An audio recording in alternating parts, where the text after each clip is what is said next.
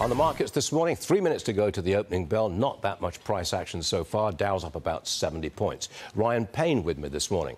Ryan, I want to talk NVIDIA. They report after the bell Wednesday. What are you expecting?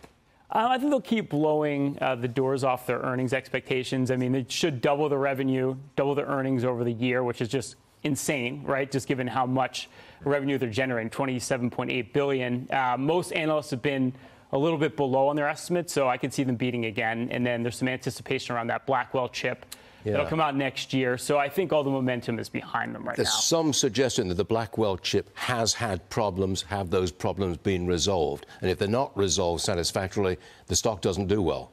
Well, the stock trades at 47 times forward earnings, so it is standing on stilts. Yeah. But I do think right now there's still a lot of money that's getting this market, and it does blindly buy what's been the hottest. So I think there is a case to say that it'll go higher, yet that's not where I'd be putting my money. You would not? No. No, because if you look at the Magnificent Seven in general, it's getting less magnificent, to put it that way, because they're starting to decelerate on their earnings. You know, they're going to have 34, 35% growth this quarter in earnings. That's down from 55% first quarter. They're going to be down to 17 by the end of the year. However, the other 493 companies in the S&P 500, you're starting to see their earnings accelerate, and they trade a lot cheaper. So the point is, you can buy growth a lot cheaper right now than buying those big mega cap tech stocks. How do I buy growth? I mean, that's an easy expression to use. How do I go out today and say, I want to buy growth? Well, I think first off, you're blindly buying the S&P 500. You're basically buying NVIDIA, Microsoft, Apple. They drive all the return in that index. Right. It's a mega cap tech stock and drag.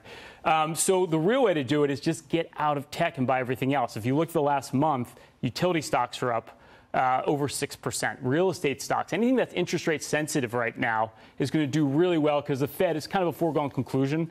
They're going to cut interest rates.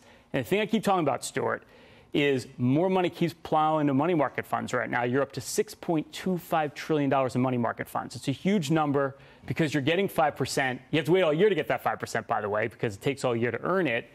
But meanwhile, if the Fed cuts, that's going away. And where is that cash going to go? And that's been my argument all along. That's why I think this melt up we're on the precipice of is going to happen at some point because so much money has to go somewhere. We've seen some of them melt up already, though, haven't we? We're almost at highs across the board.